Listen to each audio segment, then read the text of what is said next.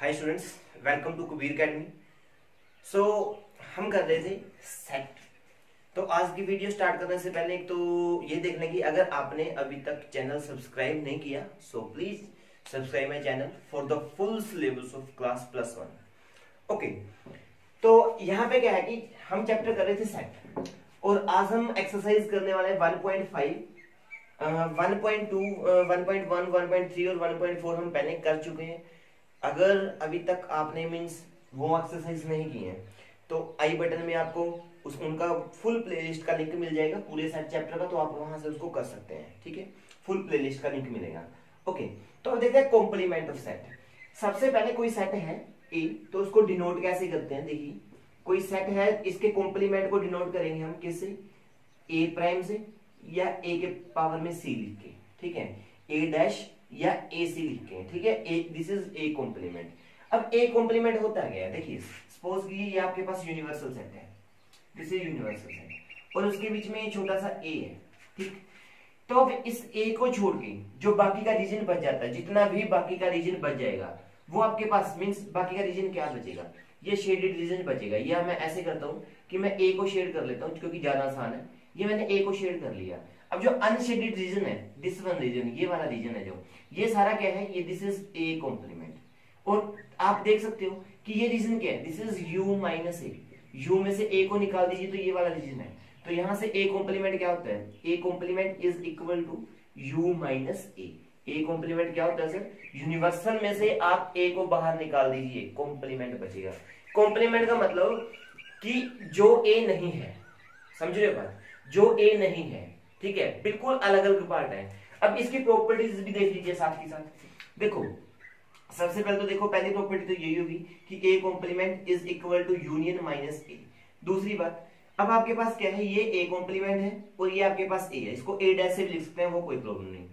पहली चीज तो ये देख लीजिए कि ए और ए कॉम्प्लीमेंट के अंदर कुछ भी कॉमन नहीं है। इसका मतलब फर्स्ट प्रॉपर्टी तो आपके पास ये बनेगी कि A intersection A complement is equal to 5। कुछ भी कॉमन है, यहीं से देख लो आप, वेन डायग्राम से।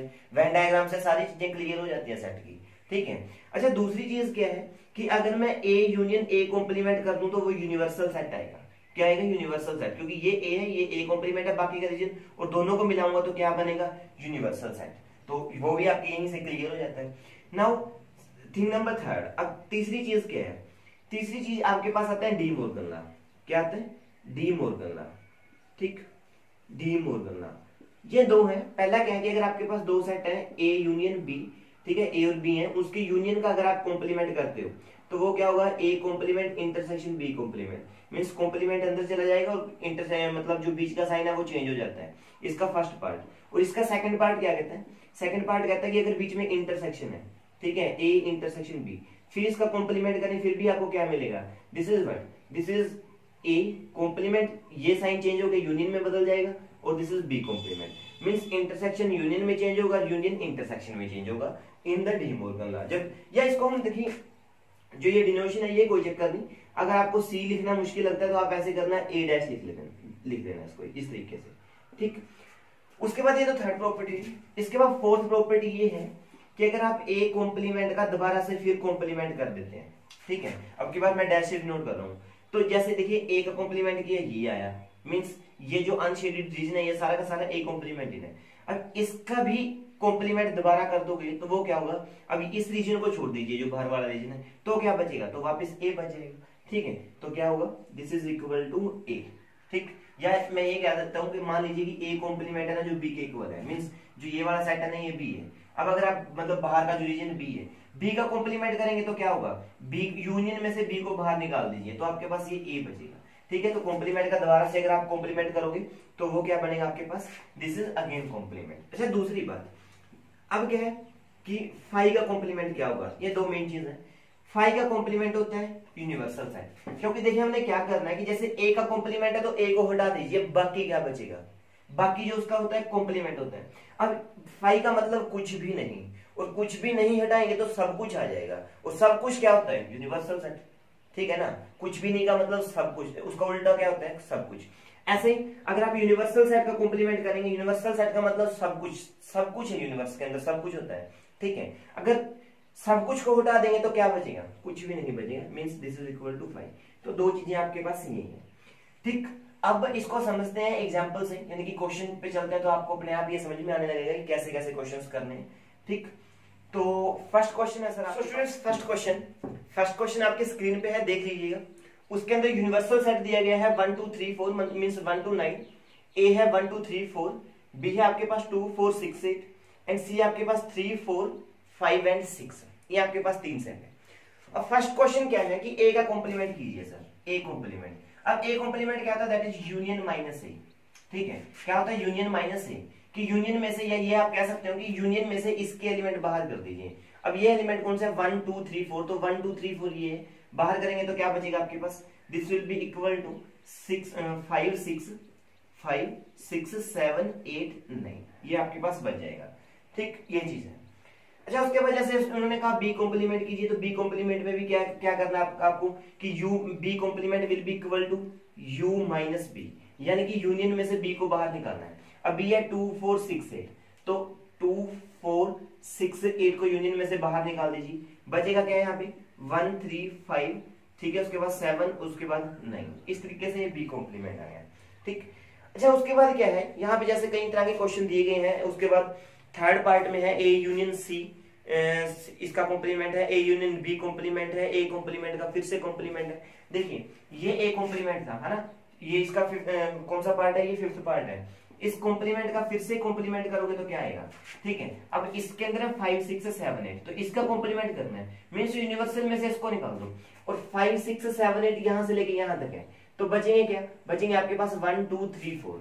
ठीक है, तो क्या है 1 2 3 4, और देख लीजिए 1 2 3 4 किसके इक्वल है, ए के इक्वल, तो ये ए के इक्वल आया, मींस ए कॉम्प्लीमेंट दोबारा फिर से कॉम्प्लीमेंट इज इक्वल टू ए। बहुत ही आसान है सर, बहुत बहुत बहुत ही इजी। ठीक, अब देखिए कि ये तो हो गया आपके पास क्वेश्चन आसान से पार्ट। अब जैसे इसका लास्ट पार्ट मैं आपके लिए कर देता हूं, बाकी के पार्ट आप खुद करेंगे, you are very intelligent students. अच्छा, लास्ट के पार्ट में क्या है, लास्ट का पार्ट आपके पास बी माइनस सी कॉम्प्लीमेंट करना है, बी माइनस सी। तो पहले तो बी माइनस सी निकालो। ठीक है, B minus C means B में से सी के आपने सारे के सारे वो निकाल देने हैं, जो भी एलिमेंट्स हैं। अब इसके अंदर कौन कौन सा, तो 4 एक सी है, 6 है, तो 4 और 6 को हटाएंगे तो क्या बचेगा यहाँ से 2 एंड 8। मीन्स लास्ट टाइम हमने माइनस करना सीखा था कि जैसे बी माइनस सी करना, तो बी और सी के कॉमन एलिमेंट हटा दो बी में से।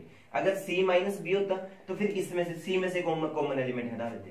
तो अब यहाँ से बी माइनस सी है, तो बी में से कॉमन एलिमेंट हटाएंगे, 4 6 कॉमन है, 4 6 दोनों में 4 6 कॉमन है, तो 2 एंड 8 बचा। अब इसका कॉम्प्लीमेंट करना है B minus C complement, means universal में से ये चीज माइनस करनी है, यानी कि यूनिवर्सल में से 2 और 8 हटाना है।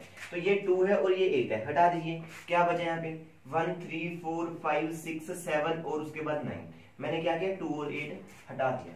तो बड़ा ही आसान है। जैसे बाकियों में क्या है, यूनियन निकालना है, तो पहले आप यूनियन निकाल लेंगे, उसके बाद उसका कॉम्प्लीमेंट कर देंगे। बहुत इजी सा वर्क है। ठीक, सो क्वेश्चन नंबर 2 है। Question number 2 also it is very easy. हमने क्या करना है, हर एक जितने भी सेट दे रखे हैं आपकी स्क्रीन पे है क्वेश्चन, तो उन सभी का क्या है, कॉम्प्लीमेंट करना है। सो कॉम्प्लीमेंट मैंने करना अभी भी आपको सिखाया, इट्स वेरी इजी, और ये क्वेश्चन तो बहुत ही आसान है। सो इसको आप खुद करेंगे। मैं चलता हूँ क्वेश्चन नंबर 3 पे। So let's move to the question number 3 आपके स्क्रीन पे है सर।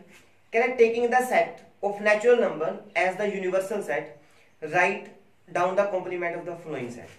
अब जो यूनिवर्सल सेट है ना, इसमें देखिए universal set is equal to natural number है, यानी कि नेचुरल नंबर क्या होता है 1 2 3 4 5 6 7 ऐसे करके चलते जाएंगे और ये कभी खत्म ही नहीं होंगे। ओके, तो ये अब आपके पास यूनिवर्सल सेट है। तो इस तरीके से आपने क्या करना है कि जितने भी ये पार्ट है इन सभी का कॉम्प्लीमेंट करना है। तो देखिए जैसे करते हैं, पहले तो फर्स्ट क्वेश्चन का ही देख लीजिए।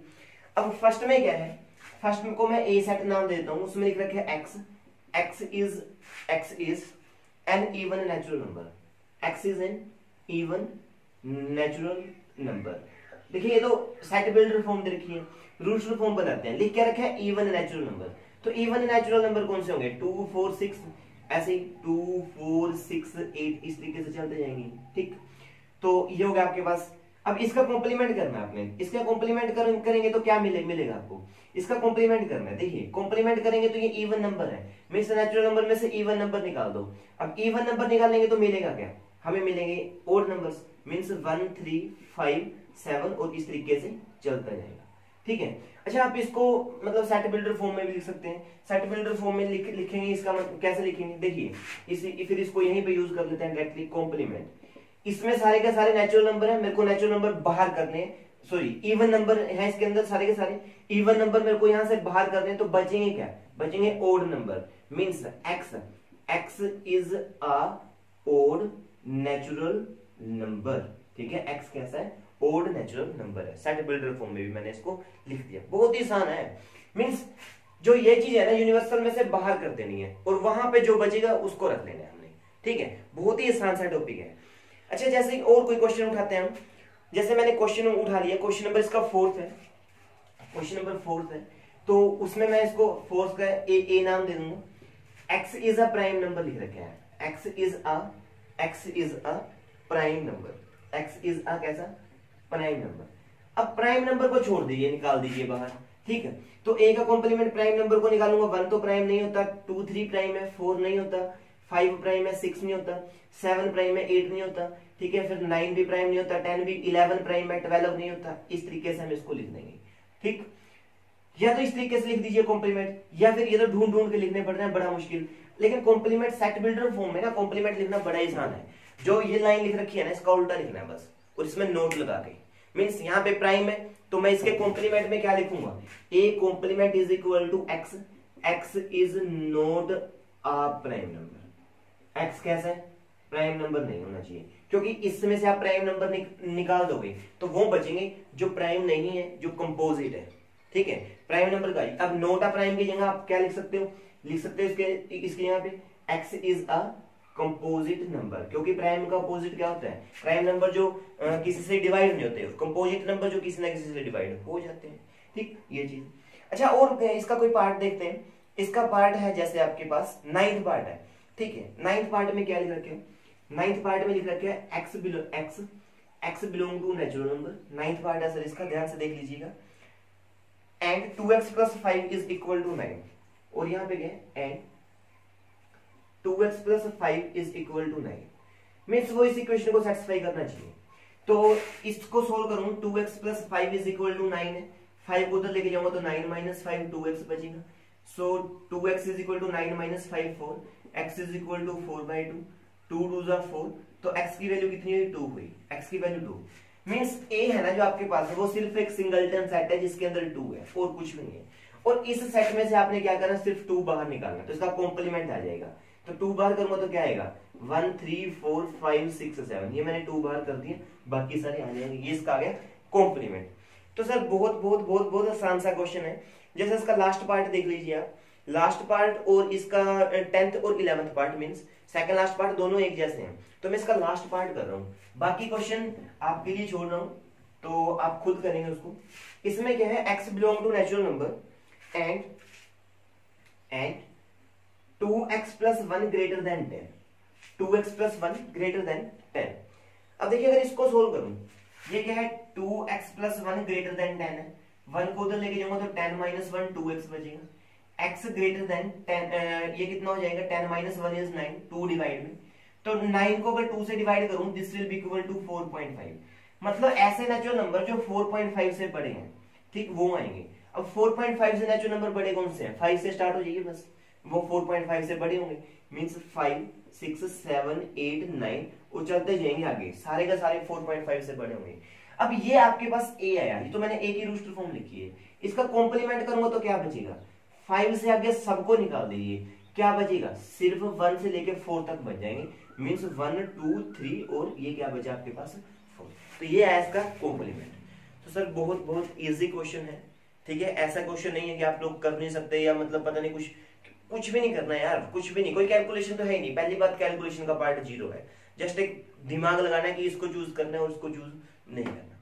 सो स्टूडेंट्स ये आपके पास 4th क्वेश्चन है और आपकी स्क्रीन पे भी क्वेश्चन है साथ ही साथ। अब उसमें आप पढ़ेंगे तो लिख रखा है, कह रहे कि if u is equal to this, a ये है आपके पास और b आपके पास ये है, तो आपको वेरीफाई करना है। नीचे 2 वो दे रखे हैं, मैं सेकंड पार्ट करता हूँ, फर्स्ट आप कर लेंगे क्योंकि दोनों में सेम सी स्टोरी है। ठीक है, सेकंड पार्ट में क्या है, सेकंड पार्ट में हमने वेरीफाई करना है कि a intersection b complement is equal to A complement union B complement, means ये डी मॉर्गन है, हमें क्या करना है कि इसको वेरीफाई करना है। तो पहले तो मैं इसकी लेफ्ट साइड निकालूंगा, फिर इसकी मैं राइट हैंड साइड निकालूंगा। ओके, तो लेफ्ट हैंड साइड में देखेंगे कि पहले तो ए इंटरसेक्शन बी है, ठीक, तो ए इंटरसेक्शन बी निकालूंगा। ए इंटरसेक्शन बी मींस ए और बी में कॉमन क्या चीज है, ए और बी में तो 2 कॉमन है, उसके बाद कुछ भी कॉमन नहीं है, तो it means A intersection B आपके पास आया 2, और अब इसका कर देना है हमने कॉम्प्लीमेंट, ठीक है, इंटरसेक्शन और कॉम्प्लीमेंट। तो इसका कॉम्प्लीमेंट करूंगा तो यूनियन में सिर्फ 2 को निकाल दीजिए। अब यूनियन में से 2 को निकालूंगा तो क्या बचेगा, 1 2 निकाल दिया 3, फिर आगे 4 5 6 7 8 और अप टू 9 सारे के सारे बच जाएंगे, ठीक है, ये सारे के सारे बचेंगे। ओके, उसके बाद अब हम राइट साइड पे चलते हैं। तो राइट हैंड साइड में क्या है कि पहले तो मेरे को ए का कॉम्प्लीमेंट चाहिए, फिर बी का, फिर उसका यूनियन करना है। ओके, तो चलिए ये आपके पास लेफ्ट हैंड साइड है, ठीक, तो अब ए कॉम्प्लीमेंट देखते हैं। ए कॉम्प्लीमेंट में 2 4 6 8 इसमें से बाहर निकाल दोगे, तो 2 4 6 8 बाहर निकालोगे तो इवन नंबर बचेंगे, सॉरी ओड नंबर बचेंगे 1 3 5 7 एंड 9, ये बच जाएगा आपके पास क्योंकि वो ओड नंबर है सारे। ओके, अब बी कॉम्प्लीमेंट निकालना है, तो बी कॉम्प्लीमेंट निकालूंगा क्या है 2 3 5 7, तो 2 3 5 7 निकाल दीजिए। 2 3 यहाँ पे 5 ये 7 ये, इनको छोड़ेंगे तो क्या बचेगा 1, उसके बाद 4, फिर 6, फिर 8 और फिर क्या बचेंगे 9। अब इसका यूनियन करना है, यूनियन करूंगा तो क्या आएगा A complement union B complement is equal to, तो पहले तो क्या करते हैं हम ईडी को लिख लेते हैं 1 3 5 7 9, यहाँ पे क्या है 1 3 5 7 9। मैंने थोड़ा थोड़ा स्पेस बना के इस करके लिखा है कि मैं इसको इंक्रीजिंग ऑर्डर में लिखूंगा ताकि इससे मैच हो जाए। ओके, तो 1 3, उसके बाद क्या है इसके लेना 1 पहले आ चुके हैं 4, तो 4 मैं यहाँ डाल देता हूँ, 4 के बाद 5 है, उसके बाद 6, ठीक, फिर 8 है तो 8 यहाँ रख देते हैं, 9 पहले आ ही चुके हैं, तो इट मींस यहाँ पे क्या आया, ये जो सेट है आपके पास दिस इज 1 3 4 5 6 7 8 9, इसमें सिर्फ 2 मिसिंग है पूरे के पूरे में, और इसमें भी सिर्फ 2 मिसिंग था। आप देख सकते हो वैसे भी 1 3 4 5 6 7 8 9 1 3 4 5 सेम है, दोनों के दोनों सेम है, तो इसका मतलब ये हमने क्या निकाली थी राइट हैंड साइड। तो इन दोनों से आप अगर आप देखोगे तो हम लिखेंगे कि hence verified that A intersection B complement is equal to A complement union B complement. Same इसी वे से, बिल्कुल इसी वे से आपने फर्स्ट क्वेश्चन करना है। देखिए बहुत ही आसान है ये क्वेश्चंस, ठीक, तो इस करके मैं ज्यादा इन पे रेपिटेशन नहीं कर रहा हूँ। सो अब चलते हैं next question number 5 is on your screen. तो इसमें लिख रखा है, कह रहा है कि क्वेश्चन नंबर इसमें draw appropriate Venn diagram for each of the flowing. अब इन सब के लिए ना आपने क्या करना है, वेन डायग्राम ड्रा करना है। तो चलते हैं, अब जैसे सबसे पहले क्या है कि ए यूनियन बी कॉम्प्लीमेंट है, ए यूनियन बी इसका कॉम्प्लीमेंट, ये चीज, ठीक, तो चलिए करते हैं, स्टार्ट करते हैं।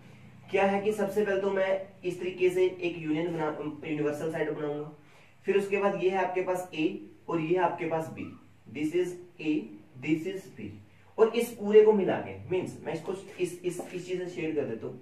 देखिए ये जो आपके पास ये ब्लू रीजन के अंदर आ रहा है, मैंने ब्लू पेन यूज किया यहाँ पे, ठीक, जो ये ब्लू रीजन के अंदर आ रहा है सारा का सारा, ठीक, ये जो मैं ब्लू रीजन के साथ लिख रहा हूँ ये क्या चीज है, this is A union B, means अगर इन दोनों को मिला दूं क्योंकि यूनियन चाहिए ना मेरे को, ठीक है, तो मैं इनको मिला देता हूँ, ठीक, ये मैंने इनको मिला दिया, तो ये क्या बना, this is A union B.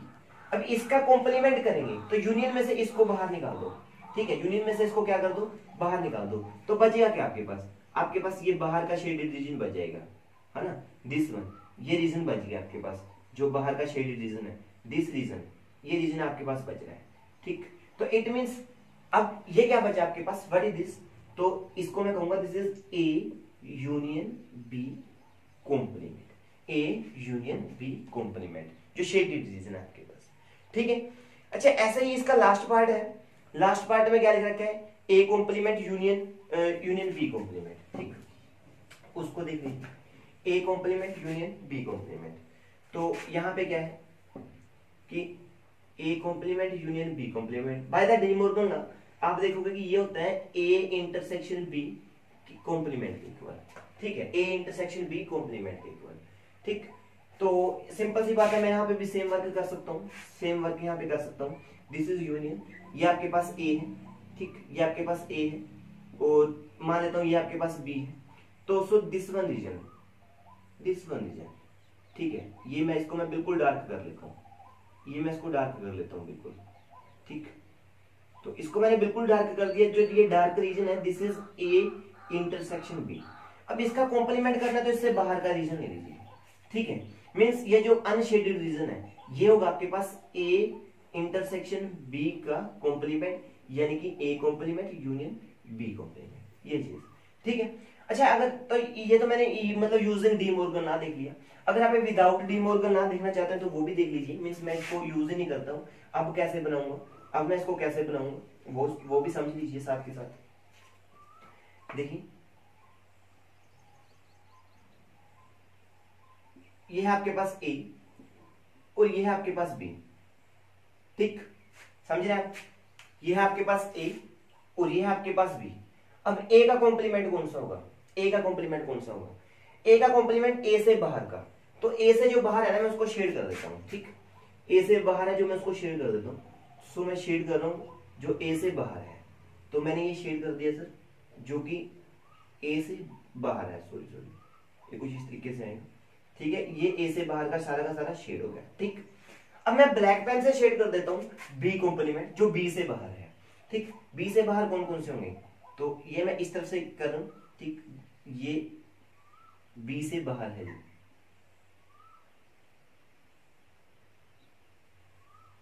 ये ए इसके अंदर आ रहा है, ठीक। ये बी से बाहर कर दिया मैंने। तो ध्यान से देखिए कि जो ब्लैक लाइनिंग्स हैं वो बी के बाहर हैं। अब इन दोनों का इंटरसेक्शन लेंगे तो क्या आएगा, इंटरसेक्शन लेंगे तो आप देखेंगे कि सिर्फ एक ये ही रीजन ऐसा बचा हुआ है जिसके अंदर कोई लाइनिंग नहीं है, ठीक है। क्योंकि जो जहां पे बी वाली लाइनिंग है और जहां पे ए वाली लाइनिंग है, ठीक। मैंने क्या किया कि मैंने बी के लिए तो ब्लैक लाइनिंग यूज की है, बी के लिए तो ब्लैक लाइनिंग यूज की है और ए के लिए मैंने ब्लू लाइनिंग यूज की है। तो उसको आप अच्छे से देख लीजिए कि सिर्फ एक यही रीजन ऐसा बचा, ठीक है। यही रीजन ऐसा बचा जो कि मतलब नहीं है। मींस जितना भी अब शेडेड रीजन है, जितना भी ये शेडेड रीजन है that is your A complement union B complement. लेकिन ये थोड़ा सा कंफ्यूजिंग है, तो इससे बचने के लिए आप डी मॉर्गन लॉ का यूज कर सकते हो जैसे मैंने आपको करवाया है, ठीक। सो ये हो गया आपके पास क्वेश्चन नंबर 5, ठीक। अब है question number 6। Question number 6 sir आपकी स्क्रीन पे है। सो क्वेश्चन नंबर 6 में लिख क्या रखे हैं वो देख लीजिए ध्यान से। उसमें लिख रखा है, कह रहा है let you be the set of all triangles in plane.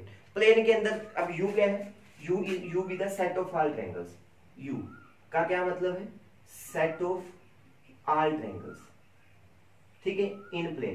Plane का मतलब बोर्ड पे जितने भी ट्रायंगल बन सकते हैं सारी की सारी, ठीक है, या आप अपनी कॉपी पे जितने ट्रायंगल बना सकते हैं वो, ओके। तो फिर कह रहा है कि if A is the set, फिर ए is the set of all triangle with at least one angle different from 60 degree. Means ए आपके पास कैसा है, set of all triangles with at least one angle, at least one angle, at least one angle different from 60 degree, ठीक है, different from. तो sir इस question को देखने के लिए देखिए अगर आप, तो इसमें लिख रखा है set of all triangles in plane, और ए है आपके पास set of all triangles with at least one different angle from 60। तो पहले तो ए को समझ लेते हैं। इसमें ये तो सारी की सारी ट्रायंगल है। ए में कैसी ट्रायंगल है, ए में कह रहा है कि कम से कम एक एंगल 60 का नहीं है। जैसे यहाँ पे एक ट्रायंगल बनाई है मैंने जिसके तीनों के तीनों एंगल 60 के हैं और ये इक्विलेटरल ट्रायंगल है जिसके तीनों एंगल सेम इक्विलेटरल होती है और उसके तीनों एंगल 60 डिग्री की पॉसिबल है। तो अगर इसको मैं डिफरेंट करूं, एक को डिफरेंट करूं, सपोज कीजिए कि मैं इसको डिफरेंट कर देता हूं। अगर मैं इसको डिफरेंट करूं तो मैं 60 से मान लो इसको 50 कर देता हूं, तो अब इसका सम हो गया 170 डिग्री। लेकिन जो ट्रायंगल का सम होता है वो होता है 180 डिग्री। तो मतलब इसको चेंज करना पड़ेगा। तो इसमें मेरे को इसमें से 10 माइनस किया तो इसमें प्लस कर देता हूं। मतलब कि जिसका एक एंगल अदर देन 60 है ना, तो उसका मतलब ये हुआ कि या तो दो एंगल अदर देन 60 होंगे या तीनों के तीनों अदर देन 60 होंगे, ठीक है। या तो तीनों ही एंगल अदर देन 60 होंगे या एक एंगल आपके पास 60, मतलब दो एंगल 60 से। तो मतलब इसके अंदर दो तरह के ट्रायंगल है। पहले में two angles not equal to 60 और दूसरी है three angles not equal to 60। और एटलीस्ट का मतलब कम से कम है कि कम से कम एक एंगल अदर देन 60 होगा। अगर एक एंगल होगा तो फिर दोनों के दोनों ही 60 से दूसरे होंगे या फिर तीनों के तीनों ही 60 से दूसरे होंगे। क्योंकि हो सकता है ना केस, मैं इसको भी क्या करता हूँ, इसको सपोज कीजिए ये इन दोनों में 5 5 ऐड कर देता हूँ, तो ये हो जाएगा 65, ये हो जाएगा 65। अब भी सम क्या है 180 बन रहा है, तो दोनों तीनों भी अलग हो सकते हैं। अब देखिए इसमें क्या है कि angle other than 60 degree, angle other than 60 degree, ठीक, कम से कम दो एंगल अदर देन 60 डिग्री होंगे। तो मतलब अदर देन 60 डिग्री का मतलब क्या होगा, उसका उल्टा क्या होगा कि सारे के सारे 60 डिग्री, ठीक है। अदर देन 60 डिग्री का उल्टा क्या होगा, not equal different from 60 degree का क्या होगा कि सारे के सारे 60 डिग्री से मैच करते हो। इसका मतलब क्या होगा कि ये अगर ए है तो ए कॉम्प्लीमेंट में वो ट्रायंगल आएंगे जिसके सारे के सारे एंगल 60 डिग्री हो, और जिसके सारे के सारे एंगल 60 डिग्री के होते हैं ना, वो होती है sir set of equilateral triangle. क्या होती है, सेट ऑफ इक्विलेटरल ट्रायंगल। तो मैं लिखता हूं इसको सेट ऑफ इक्विलेटरल ट्रायंगल्स। तो इसका मतलब ए कॉम्प्लीमेंट में कौन सी ट्रायंगल आएंगी, इक्विलेटरल ट्रायंगल आएंगे सर आपके पास। अब है आपके पास सेवंथ क्वेश्चन। सेवंथ क्वेश्चन क्या है, A union A complement.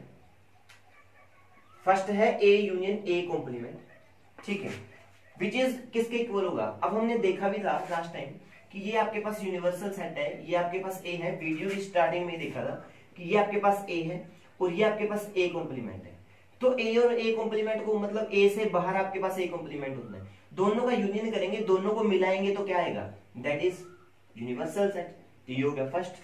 Second देख लीजिए, सेकंड में क्या है, second is what, second is phi complement union, phi complement union A. अब मैंने आपको वीडियो के स्टार्टिंग में बताया था कि फाई का कॉम्प्लीमेंट यू होता है और यू का कॉम्प्लीमेंट क्या होता है, फाई। अब फाई का कॉम्प्लीमेंट होता है यू, यू यूनियन ए।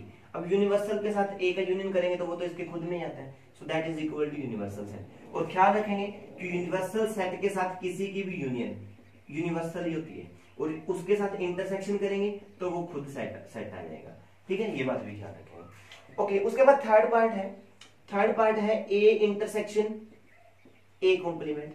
तो ए और ए कॉम्प्लीमेंट में कुछ भी कॉमन नहीं होता, तो इसका मतलब that is empty set, zero.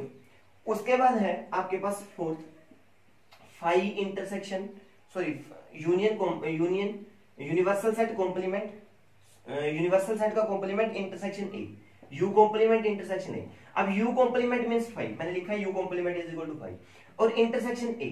अब ये तो एम्प्टी सेट है सर, इसके अंदर कुछ है ही नहीं, तो कॉमन भी कुछ नहीं आएगा, कॉमन कुछ नहीं आएगा मींस फिर से एम्प्टी, तो ये कितना हो गया आपके पास, एम्प्टी सेट। तो बड़ी ही इजी थी, जो स्टार्टिंग में मैंने प्रॉपर्टीज बताई थी उनका यूज करते हुए हमने ये एक्सरसाइज कर ली है। तो लगभग सारी की सारी चीजें मैंने आपको इस वीडियो में टू द पॉइंट बताई हैं। अगर आपको वीडियो अच्छी लगी तो सर लाइक कर देना, शेयर कर देना, और जिनको इस वीडियो की जरूरत है आपके फ्रेंड्स को, उनको जरूर ये शेयर करना, ठीक है। चैनल नहीं सब्सक्राइब किया तो जरूर सब्सक्राइब करें। Thank you.